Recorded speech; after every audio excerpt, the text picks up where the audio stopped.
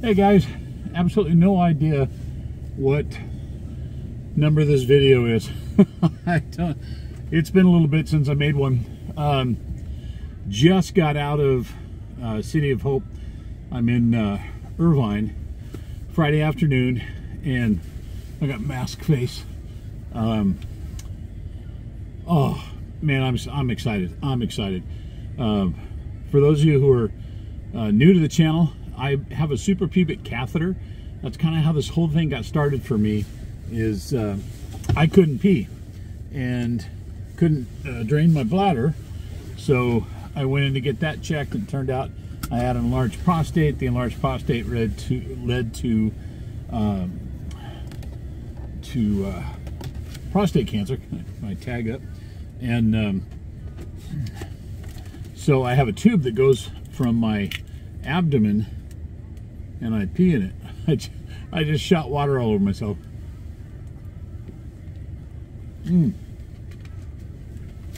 So the catheter's been in there for 3.5 years, and I have tried to deal with it best I can. And I've got its good points and bad points. Not many good points, but at any rate, my urologist had mentioned a while back that, hey, there's a couple new procedures that they might be able to try on you to open your urethra back up and allow you to urinate through your penis. I'm like, yes! So they gave me a referral, and I just now walked out of my consultation with the doctor who would be doing the procedure. So we discussed my medical history all the way back to the beginning, went through what the expectations would be, which are kind of unknown at this point. What we're gonna do another CT scan with contrast, and what they'll do is this one's gonna take more levels.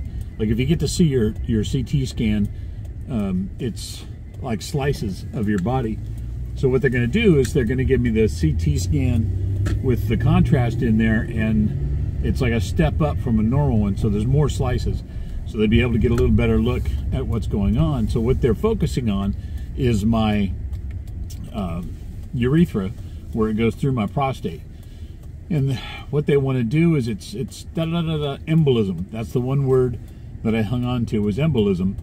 So what they'll do is they'll go in through my femoral artery by my hip, and they'll put a catheter in there, and then they'll push that up towards almost into my prostate, and then I'll put a second catheter through the first catheter, and that will allow them to take the medication and push it into the prostate. And so what they'll do is they'll look for the vessels that are in there that are expanded and causing the urethra to be crushed, and put in these little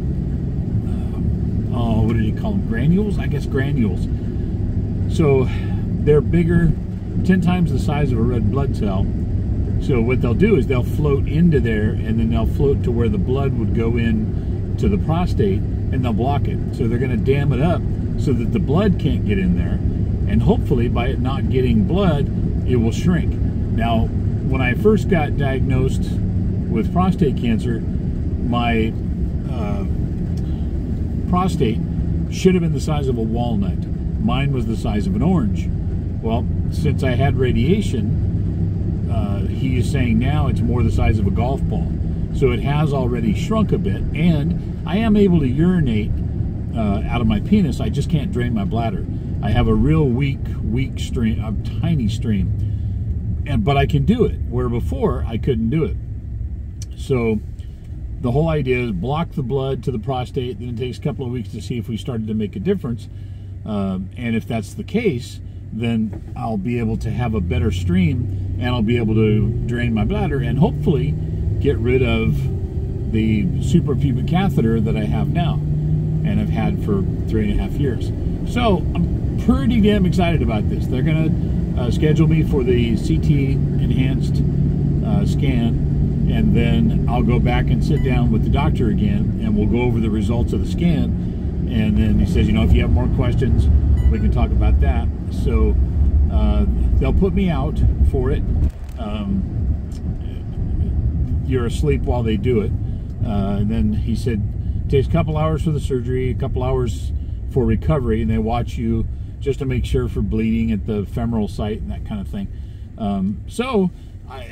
Pretty neat.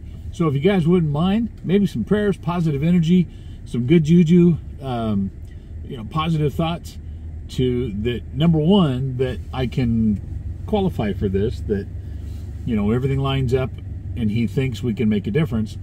If we can, then, prayers for success. So I will keep you guys updated. I'll let you know when I'm going to go in for the CT scan. Everything should be good. Living my best life right now, folks. I had my daughter and my granddaughter down for a week for Thanksgiving. I was unfortunately sick on Thanksgiving, so I didn't attend with my family. With my immune system being what it is, didn't want to take a chance on getting something from anybody else. So I still not have my turkey. I could go for some turkey. Yeah, I'm getting stuff done. I put my Christmas lights up yesterday by myself. Strung them all out, got the ladder out, went up on the roof, got everything put up. So I'm doing good. I'm doing well. Knock on wood. The immunotherapy seems to be working extremely well. So I am grateful every day. I am so grateful to all of you that follow this channel. For those of you who give me the thumbs up, for those who comment, ask questions, just being there watching. I can't tell you how much I appreciate you guys. And I do thank the Lord every day that you're there. And I thank Him for my surfing buddies that support me, and for my family, and for people that I know from the car club community. Neighbors. I'm so beyond blessed with all the people that are supporting me and all the positive energy that you guys are putting out into the world. So thank you for all of that. I hope you guys have an awesome weekend, and I will talk to you on the next video. Love you.